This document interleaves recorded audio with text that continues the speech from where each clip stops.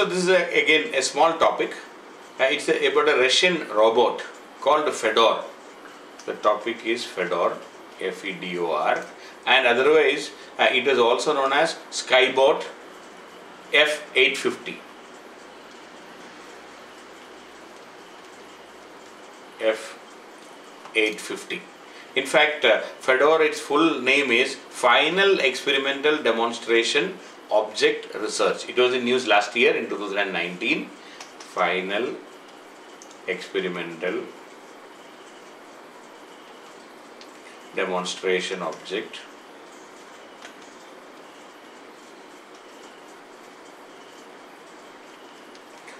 Research. This is the full name. So that name FEDOR has come, and it was in news in last year in 2019. So it was sent, this robot, it is a humanoid robot, it was sent to International Space Station. It was sent to International Space Station. So it is a life-size humanoid robot. It is a life-sized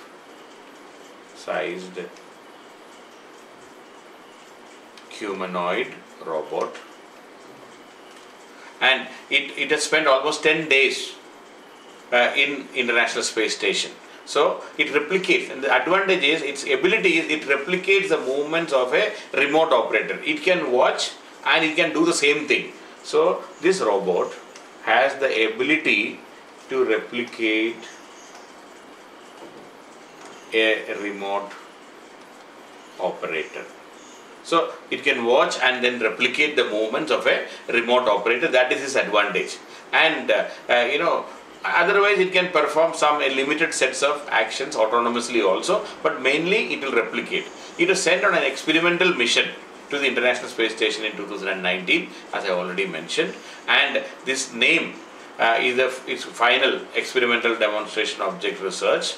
The robot is the first ever set up by Russia. It is the first ever robot sent to International Space Station, and assessment, it's also a Skybot, and it was strapped and set into a seat, and it was sent to the International Space Station in a mission, and with the Russian flag in his hand. That is how it was sent. And when Yuri Gagarin, the first first human being to go to space,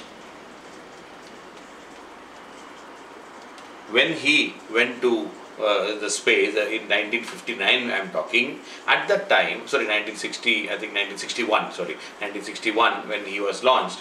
So his words when it was about to go, let's go, was he was shouting this. The same thing, this FEDOR also was shouting, let's go.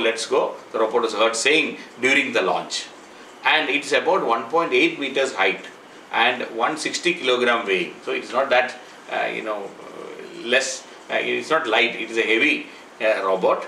And it had also Instagram and Twitter accounts also. It has even showed how it can, new skills such as opening a bottle and all those things they were showing. And but finally, after 10 days of experiment, on 6th of September 2019, in a Soyuz, that rocket, it is brought back to Earth. So finally it is brought back in September 6, 2019 itself. It came back. But what is so special about this? It copies human movement. That was the speciality. You can just see, and it can so this kind of a robot can work in many other activities. It can even work in a high radiation environment, then demining and tricky rescue missions and all. This robot can be used. And it was in Russia. It was originally developed by the emergency ministry, and it was it can shoot by using a gun and all, because by seeing how others are doing, it can even replicate that. So it has a lot of capabilities of that nature, and these robots can perform in International Space Station. It performed many functions, 10 days, by the Russian cosmonauts. They were guiding this robot to do various functions, and it was even wearing that exoskeleton. See, when please remember this, when the human beings are in outer space, so they are wearing a that covering, the dress, it's called exoskeleton, and also some augmented reality glasses. Augmented reality glass. So even this FEDOR also was wearing this exoskeleton also, augmented reality glasses also. So it has been almost to replicate the human action, but it can only copy the human action. It cannot do anything by itself. Otherwise, now when it comes to the robots going to space, now I would like to add a couple of interesting points. Before, this is not the first robot to go to space. The first one was sent by NASA in 2011 by NASA, and the name was Robonaut.